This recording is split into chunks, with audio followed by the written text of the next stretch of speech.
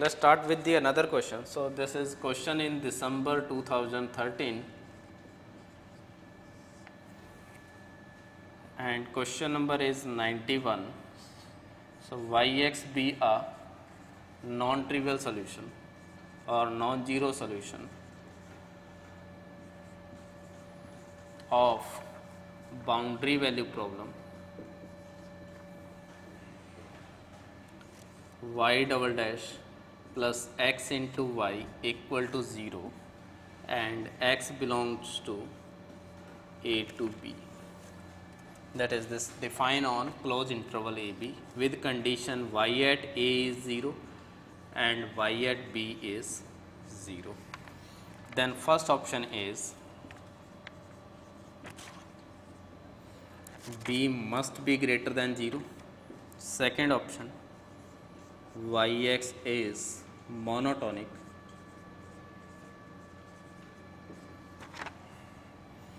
in a to 0 if a is strictly less than 0, strictly less than b.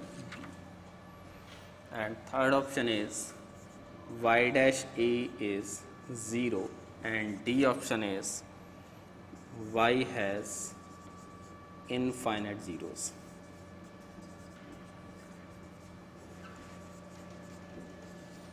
In closed interval a. So these are four options. So given equation is simply second order linear differential equation, which is homogeneous equation, and we have some properties of second order linear homogeneous equation. If yx be a non-trivial solution,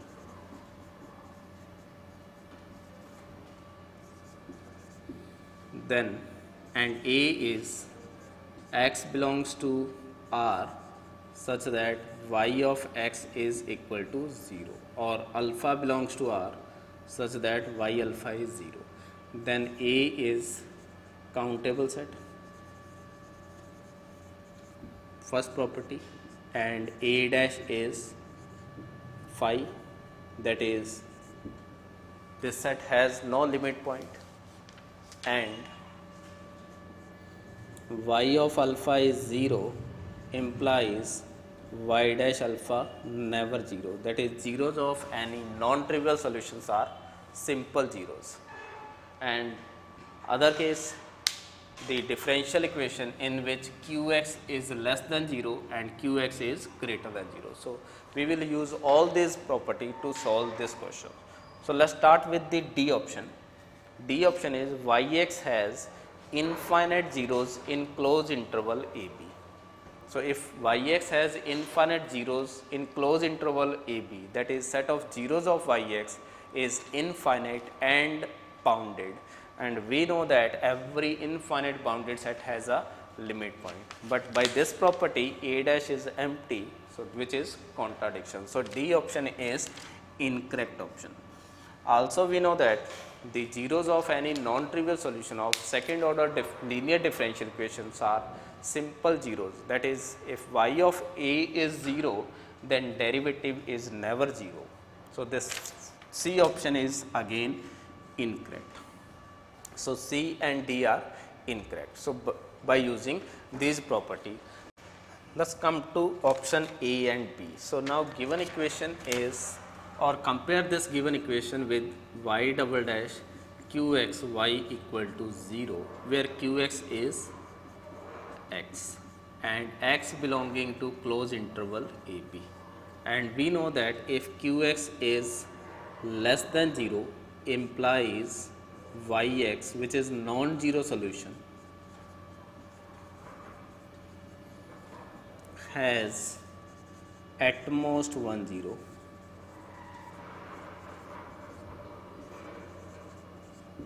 So we are using this property for first option, y double dash plus qx y equal to 0, where qx is less than 0 on whole this interval, then this yx, which is non-zero solution, has at most 1 0.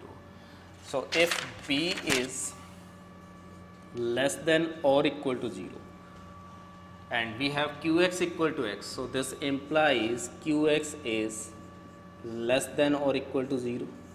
By using this property, the non-trivial solution has at the most 1 0, but we have already given that y at a is 0 and y at b is 0. So if b is less than 0, which contradict this property, implies the first option is correct option. Since if b is less than or equal to 0, then every non-trivial solution has at most 1 0 on closed interval a b. So this first option is correct.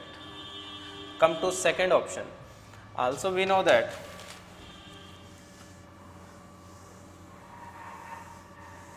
if qx is less than 0 and y has a 0, that is y at x naught is 0, implies y dash x never 0